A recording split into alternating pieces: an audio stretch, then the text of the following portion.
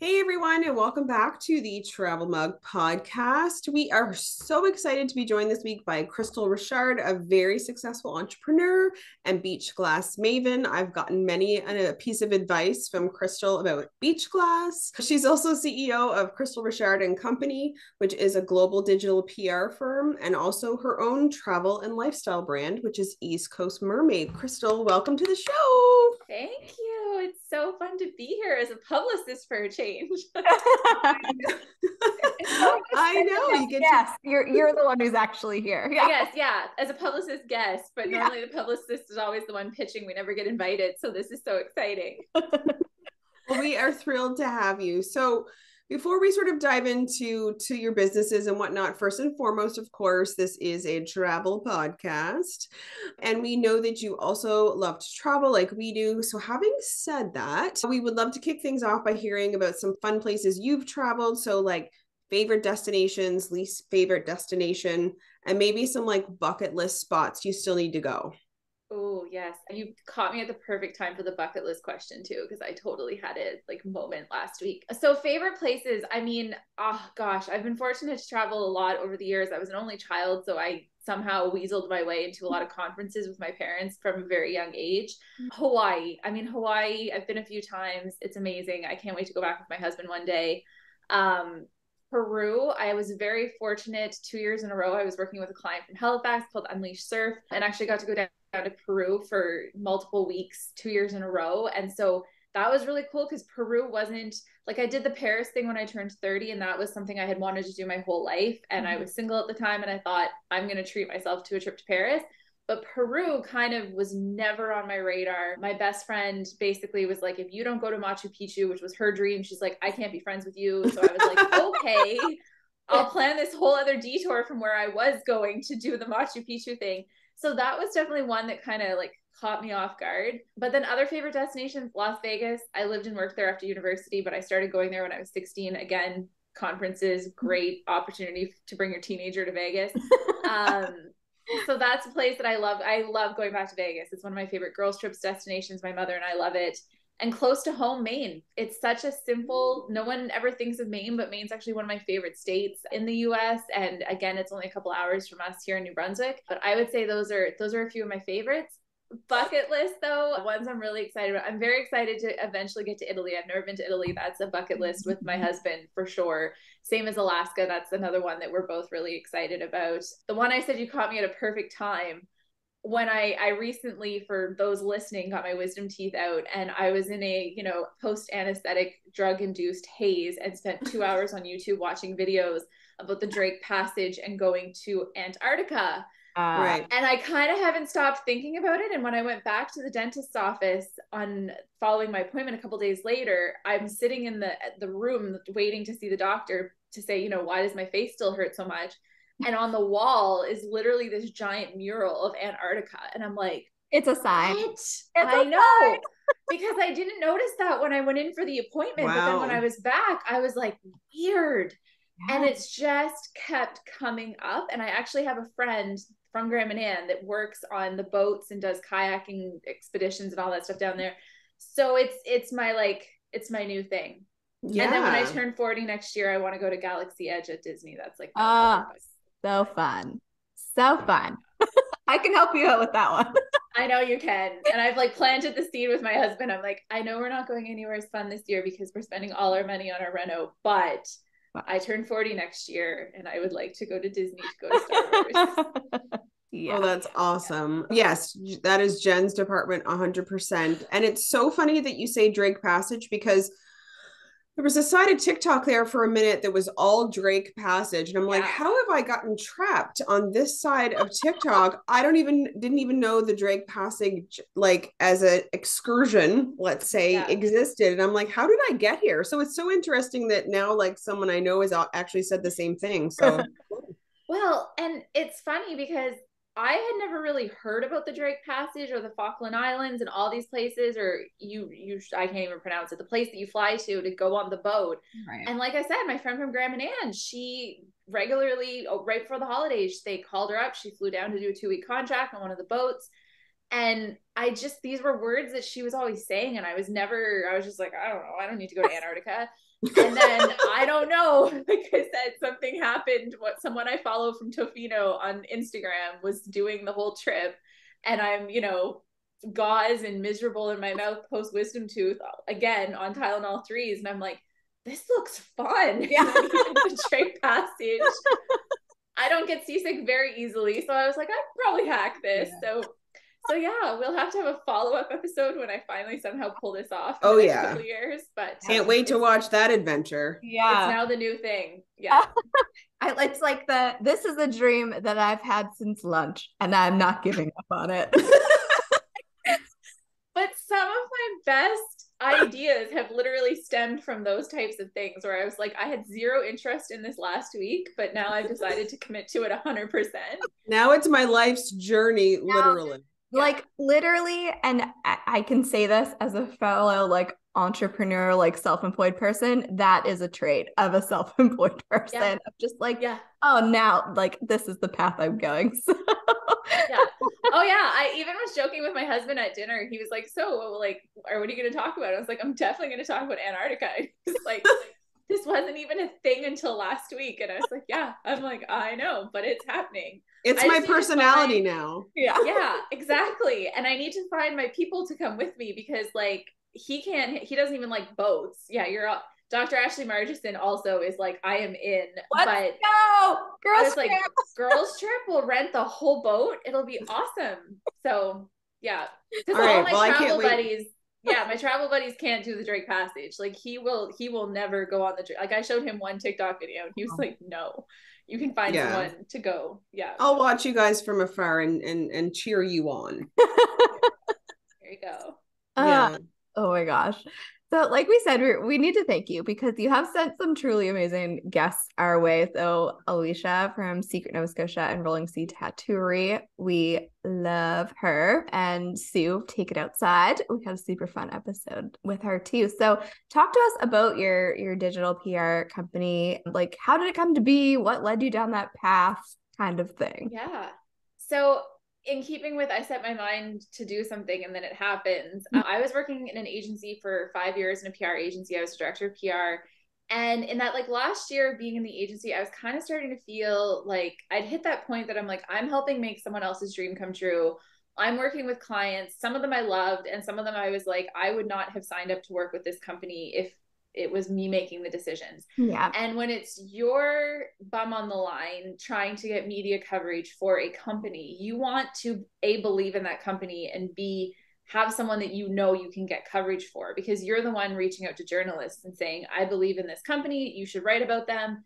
And when you're not the one having those sales calls, it was like, I just found that I was in a hamster wheel. I wasn't happy. I worked more and was more burnt out when I worked in an agency than I ever have as a self-employed entrepreneur. Mm-hmm. So January of 2017, I wrote down that by the end of the year, I wanted to be my own boss. I wanted my own little PR company. And then 2 months later, I made it happen.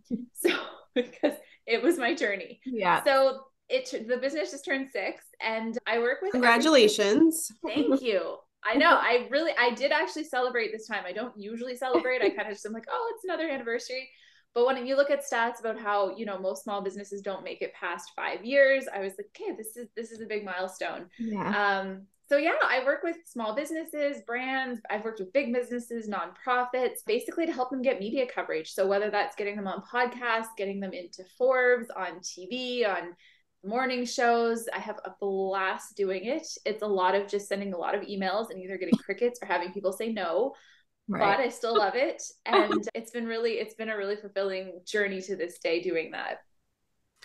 Excellent. So, what have you found though, when you do think back over the 6-year journey you've had so far? What's been the most challenging part of sort of running your own PR company? What sort of surprised you the most, I guess, maybe what you were thinking entrepreneurship was before when you were working for the other organization versus maybe now that you're in it? Yeah. So I think the hardest part about having a PR company is how much is out of your control. So I have a client right now that is amazing. They're doing so many cool things in the weight loss space. So they're actually helping women lose weight in a way that works for them. They don't have to make a different meal than their husbands. they were on CTV Morning in Halifax, and the girls loved them. And they literally blew up their socials. They passed 10,000 followers just because one of them went on Instagram and was like, hey, CTV doesn't have 10,000 followers. We should do this. Like, they are so fun. But because they have the word weight loss in their business and what they do, I know that a lot of the pitches I send to people, they're like, they see weight loss and it's like, oh, it's just another weight loss gimmick, right? And so, and I'm someone that I've had my bad experience with Weight Watchers back in the day. Like, I genuinely am like, these guys are a breath of fresh air. But no matter how much I believe in them, I'm at the mercy of journalists and what they want to do. And when you find that one journalist that's like, yes, I see that they're different, I see what they're doing and it's amazing and I want to write about it, then you're like, party time. But so much of PR for every client, not just them, for every single client, you are at the mercy of a journalist, their editor, what their workload looks like, what the current media landscape is. You could have the best pitch and strategy for a campaign planned, and then, there's an election, there's a natural disaster, and everything just gets shut down. There's a pandemic. So that was a really fun one, was trying to pitch clients during a pandemic. So I think the hardest part of having a PR company is that so much of it is out of your control, and there's so much pressure on your shoulders to make this media coverage happen, because that's what people are paying you for at the end of the day, but you can only do so much. Right. Yeah, for sure. So switching gears a little bit, we know that you also love your home province of New Brunswick. I actually just booked a trip sort of to New Brunswick just for like 2 nights, but we're going to Maine to do our Nexus interviews at the end of May. So we're going to do a little bit of New Brunswick exploring. So I'm excited to talk to you about New Brunswick. We did do an episode way back, right, Megan? How long ago? Like 2021. What is time? But I think I don't even know anymore. Anyway, why New Brunswick is not the drive-through province, so I'll link that in the show notes if you want to go listen to Megan's experience in New Brunswick. But what do you want people to know about New Brunswick, and why should people visit? That we are not a drive-through province. Yeah. But I think the problem with New Brunswick is, okay, so I'm going to be completely, like, I'll be fully honest with you. I love coastal New Brunswick. Mm-hmm. You put me in Fredericton, I am not a happy person. No disrespect to Fredericton. I have lots of friends there that I love.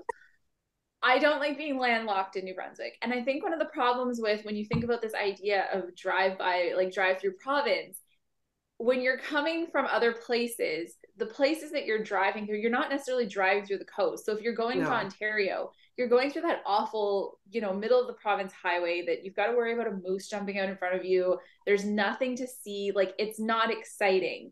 And so I think people, because they've driven through, they just think there's nothing to see here. Same thing with Moncton. I live in Dieppe, but Dieppe, Moncton, it's fun. It's funner if you go 10 minutes, towards the ocean and you end up in Shediac or Capillet or Bouctouche, or if you keep going down to St. John and to Charlotte County, which is like my favorite part of the province.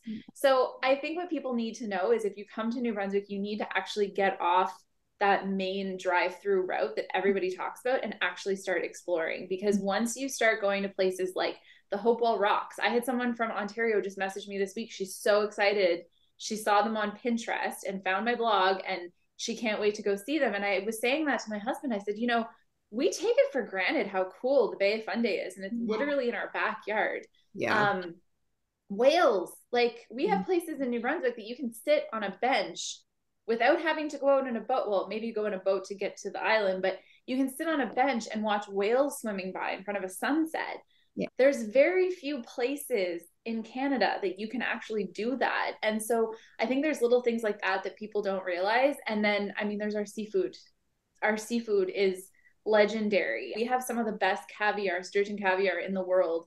And I don't think many people even know that. I honestly didn't know that until a couple of years ago. We have the king of caviar, Acadian Sturgeon and Caviar Company out of St. John. He has a very sustainable and ethical way of getting the wild sturgeon out of the St. John River to harvest for the caviar, re-releasing them so that they can keep populating and keep giving us more caviar. But people don't know that. So there's like so many little cool things between the Bay of Fundy and the nature and the whales, sea glass, there's sea glass other places too, but it's pretty darn good in New Brunswick. So that's like my challenge to people is, if you're just looking at what you're driving through to get from point A to point B, you're not going to see the magic. You have to go off that main travel route to really see the magic.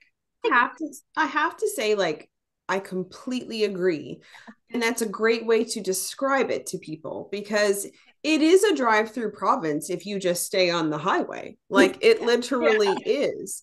But to see the beauty of it, and I think that Atlantic Canada as a whole reflects what you said about New Brunswick, and it is the coast. And that's what people should be searching for. Even during our episode about New Brunswick not being the drive-through province, we even spent some time in St. John, and not to be rude, but St. John doesn't get a great rap. And we had a lovely time. Like, we had a very enjoyable stay. And I think you're right. Like, that's a really great way to describe it. It can be if you don't get off the highway, And Maine is the same way. If you're driving through Maine to go to, say, Boston or somewhere like that, if you just stay on the interstate, you're going to think Maine's not that impressive. But if you actually get off and go to the beaches and the coastline, it's amazing. You've got lighthouses, you've got, places like Mount Desert Island and Bar Harbor, you've got Ogunquit, Kennebunkport, like all those places. And so people they fantasize about places like Maine and Cape Cod and all of those types of places, Martha's Vineyard.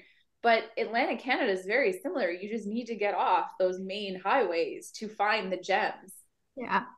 I think, if you judge any place by its like interstate or like you're just gonna be like, why am I here?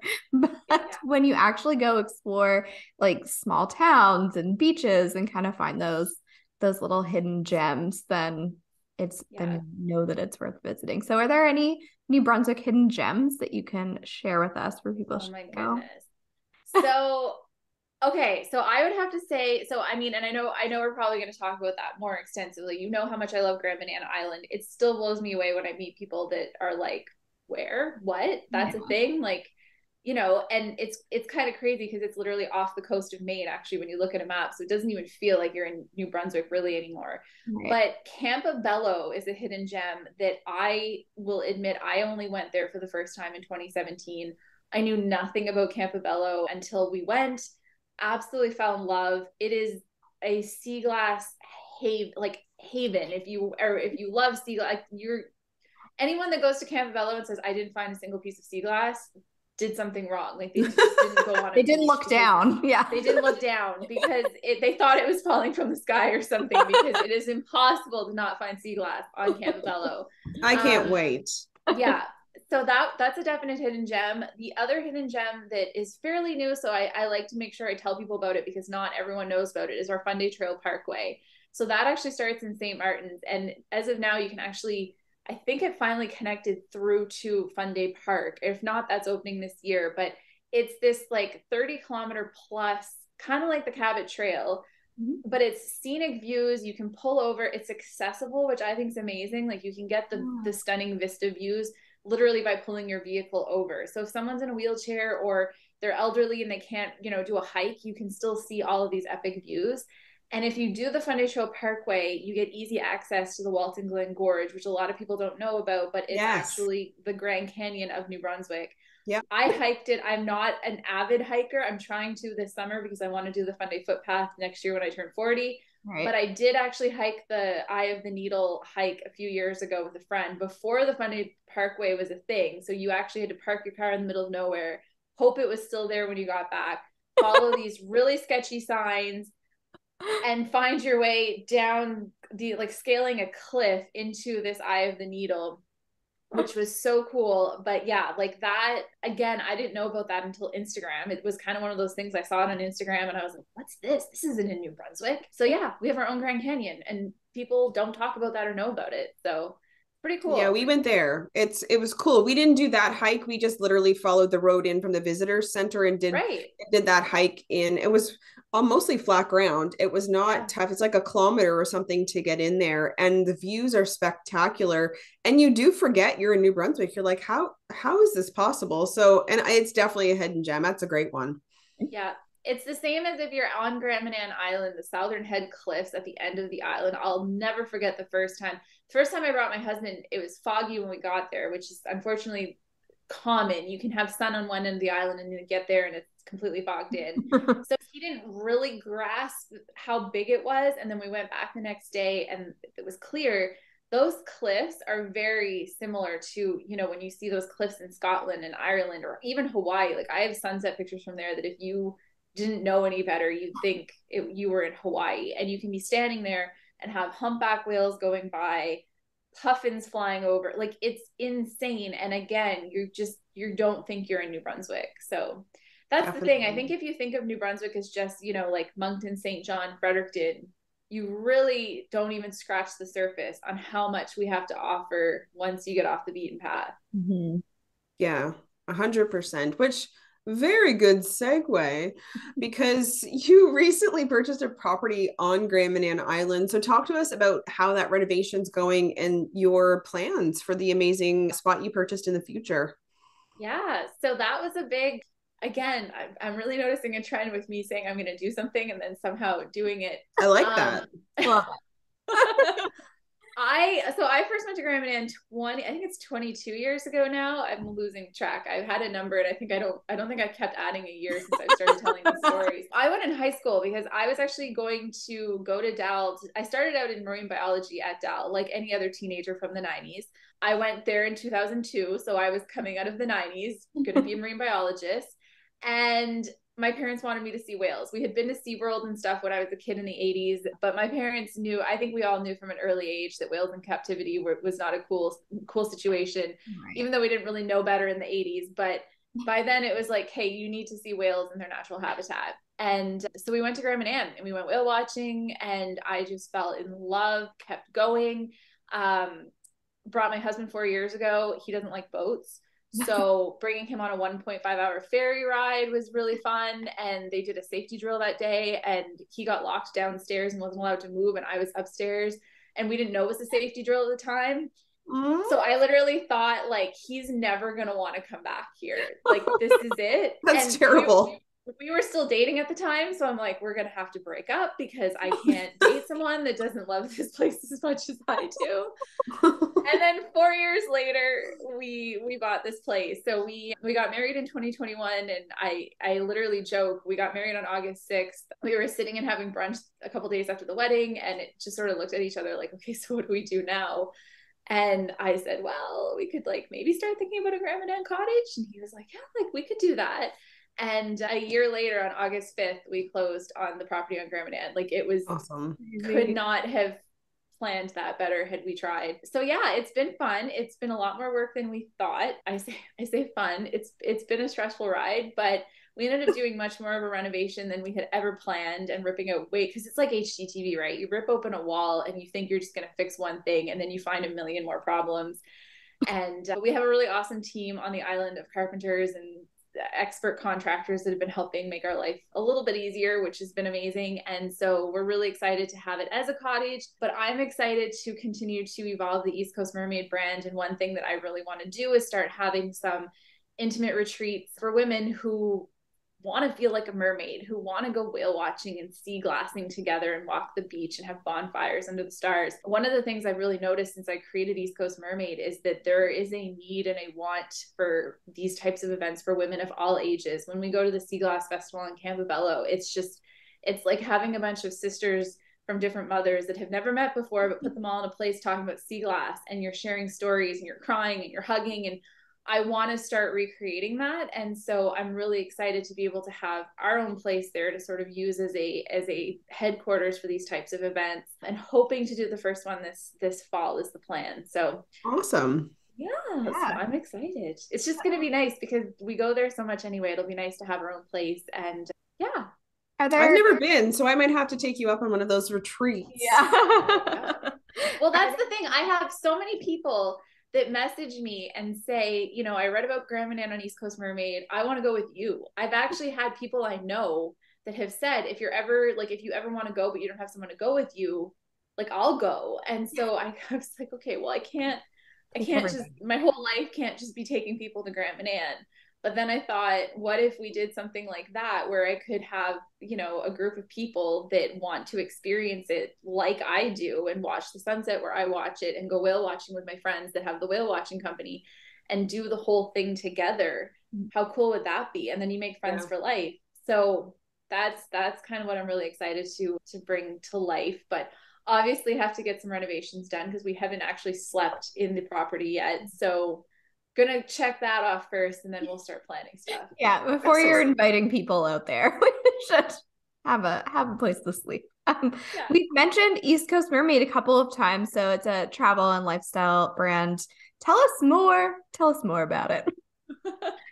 So East Coast Mermaid, so I mentioned earlier, you know, I was burnt out. I was working in an agency. So East Coast Mermaid came to life in 2016. I think that year was a bit of a transitioning for me in that I met my now husband at the end of 2015. And that winter, you know, we were getting out, we were exploring, we were going to the beach a lot. I just sort of was really starting to feel myself. And I was like, okay, like I feel like there's a bigger calling for me to do something really cool. And I wanted to do something that was mine. And I think that was like the first step in working for somebody else, that I was like, I'm helping you make your dream come true, but what am I doing to make my dream come true? And so I loved New Brunswick. I grew up on the beaches of New Brunswick ever since I could walk. I've been sea glassing since I was a little girl. My mother, you know, she taught me how to sea glass. I can't even tell you how much sea glass we probably threw out in the 80s and 90s, because back then it was just cleaning the beach. Right. You'd save like the bottles you'd save, but everything else was like, oh, this is junk. Yeah. Now it's like, this is the most perfect piece of blue. Why would we throw that out?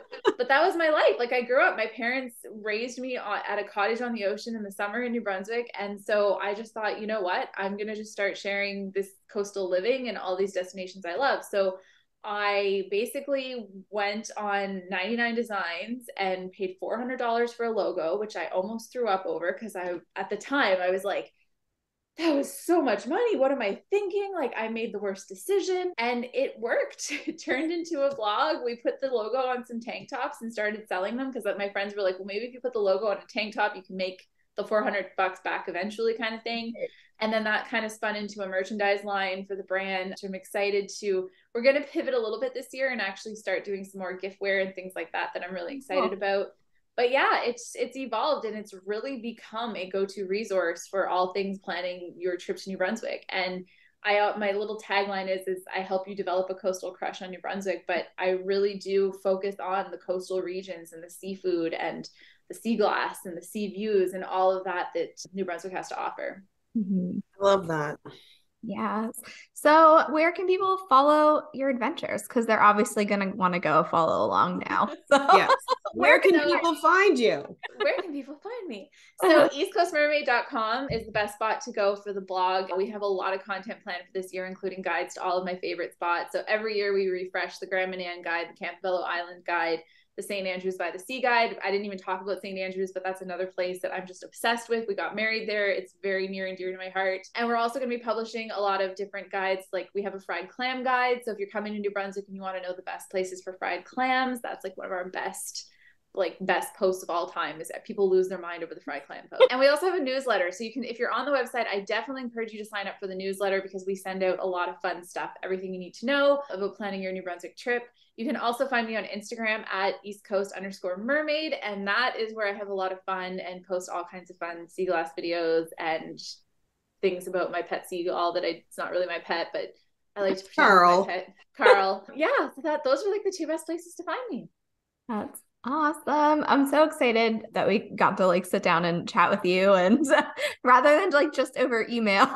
It's really nice to sit down and chat. So thank you for coming on. And so that's all we have this week. We recently launched our little merchandise. So we want to tell our listeners that there's an exciting contest. But here's what you have to do. It's for the month of April. So what you need to do is leave us a review on Apple Podcasts or Spotify, and then you need to screenshot it and send it to us either on Instagram or Facebook, so that we know to enter you in the contest. So when you do that, we'll enter you. We're going to draw at the end of April, and it's either going to be for a mug or a t-shirt. You get to choose, and it'll get sent to you. So leave us a review, screenshot it, send it to us. and we'll enter you in for the draw. So we're on Instagram and Facebook at the Travel Mug Podcast. And then you can also support the show by buying us a coffee. So we'll put that in the show notes. You'll get some fun bloopers. Not that we ever make mistakes, because we're perfect. And we would super appreciate it if you would share the show with a travel loving pal. And we will talk to you again soon. Bye, everyone. Bye.